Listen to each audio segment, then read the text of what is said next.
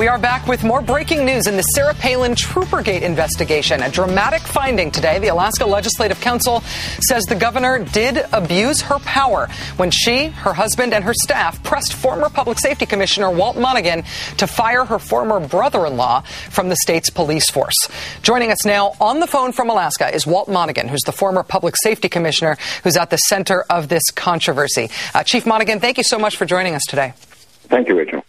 The first finding of the Branch Flower report, which has just been released, reading from it directly, for the reasons explained in Section 4 of this report, I find that Governor Sarah Palin abused her power by violating Alaska Statute 39.52.110A of the Alaska Executive Branch Ethics Act, which provides that the legislature affirms that each public officer holds office as a public trust, and any effort to benefit a personal or financial interest through official action is a violation of that trust. In essence, the investigator Branch Flower has found that Governor Palin's actions toward you to try to get Trooper Wooten fired in her official capacity as governor were an ethics violation. Do you feel vindicated?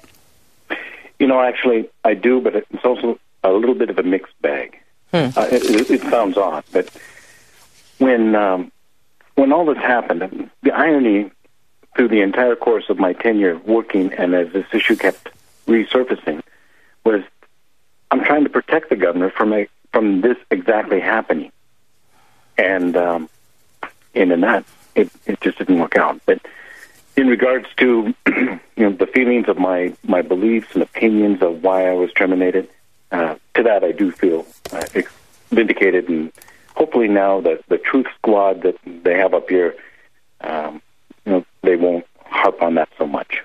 The political operatives who are in Alaska essentially trying to spin the investigative process and this entire controversy have been very aggressive toward you, essentially trying to claim that you were some sort of rogue official that Sarah Palin righteously got rid of because of your actions.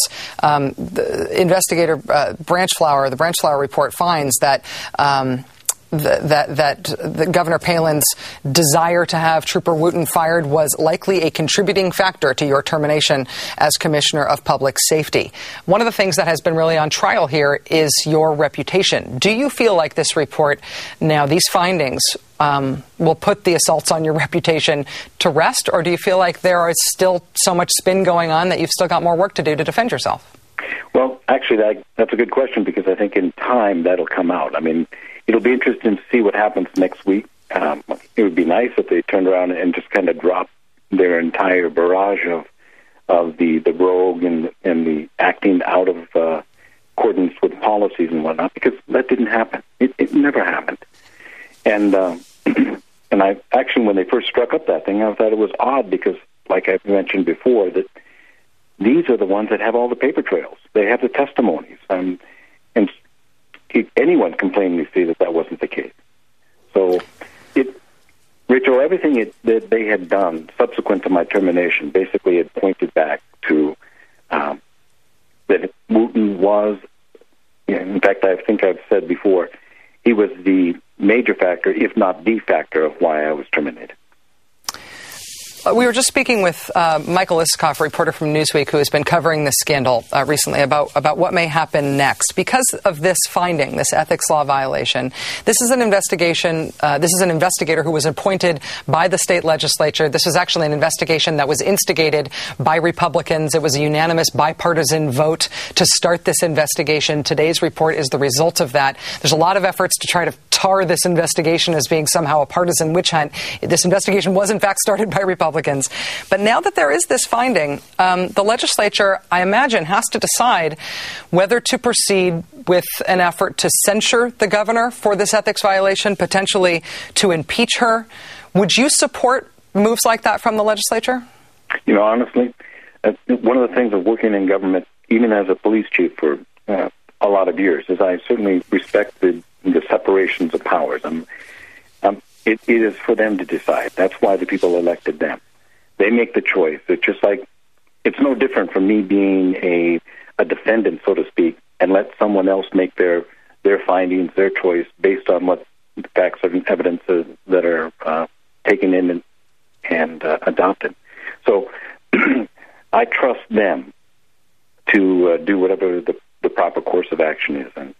And as far as my termination, I do feel somewhat more at ease all the way around, because it wasn't just me imagining it.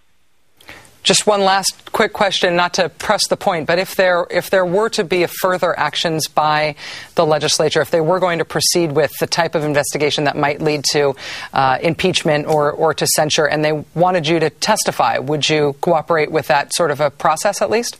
Absolutely. I mean, as a public official and having information or evidence, I'm technically a witness or maybe a victim in some, depending on your point of view.